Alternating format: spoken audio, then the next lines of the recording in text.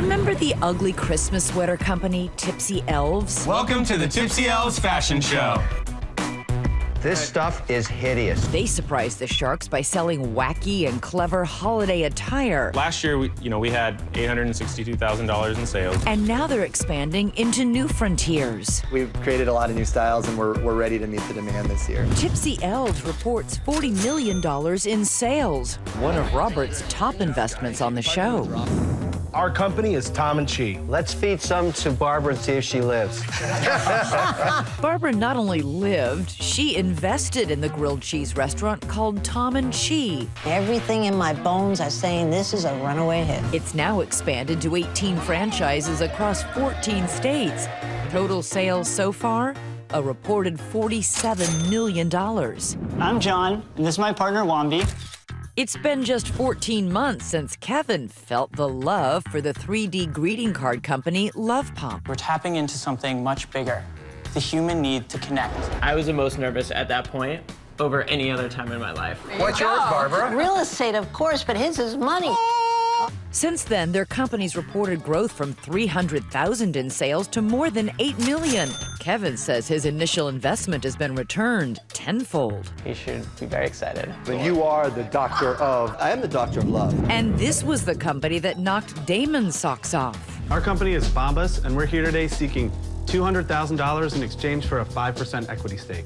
In season 6, Randy Goldberg and David Heath pitched their sock company and got a lot of heat from Kevin. You guys are still sock cockroaches. Sock cockroaches. He sure did. Oh man, this guy. I mean, Kevin put our socks on his hands and was making sock puppet. That was good. I'm going to talk to you guys, and you're going to talk to me. Damon invested in the company. Great decision. And in 2.5 years, they say they've made well over $20 million in sales. Shark Tank is gasoline. It just lights up.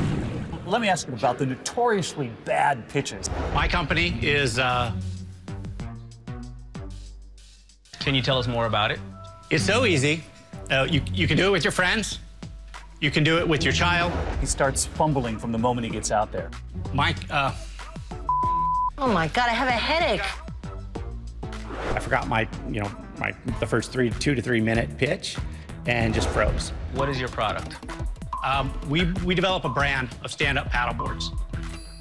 And they started making fun of me. I got called a nerd. I think you should stick with being a nerd.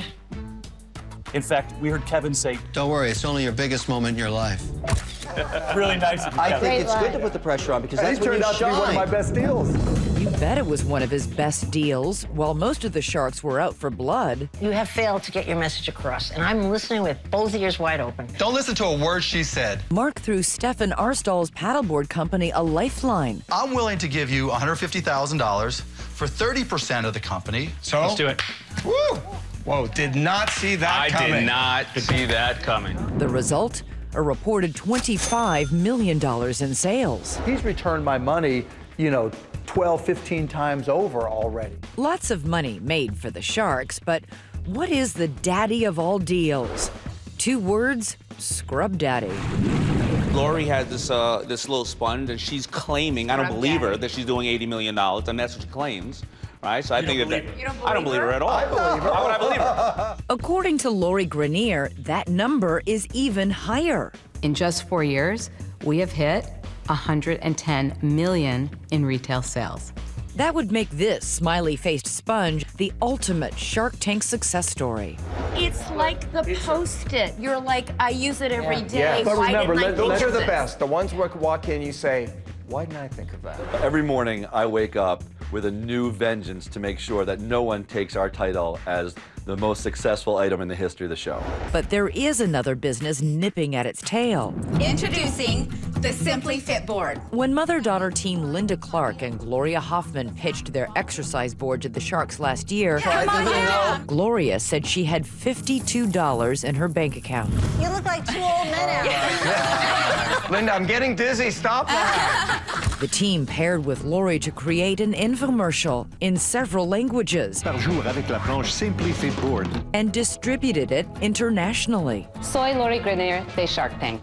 Hola, soy Lori Grenier. Yeah, she may be selling it, and I don't know if she's making money. I'm sure she's selling a lot because the commercials keep on running, but that doesn't make it a good product. Sorry, Lori. Oh, you're jealous. The bottom line is, Mark, if she's selling it, how is it not a good product? You can do the hokey pokey for 12 hours a day. That doesn't mean you're going to be Simply Fit. The bottom line, it's been simply successful. When something changes your life, it's a crying moment. Simply Fit Board's reported retail sales have hit $96 million in just 15 months. And remember Gloria, who only had $52 in her bank account? She just bought a luxury home for her and her 2 boys with cash. It truly is the American dream. Overnight, my whole life changed. So what's so remarkable about Shark Tank for me is watching the level playing field of the show. There are no barriers to entry. You walk in, you make your pitch. but I need a little help. That's where you guys come in.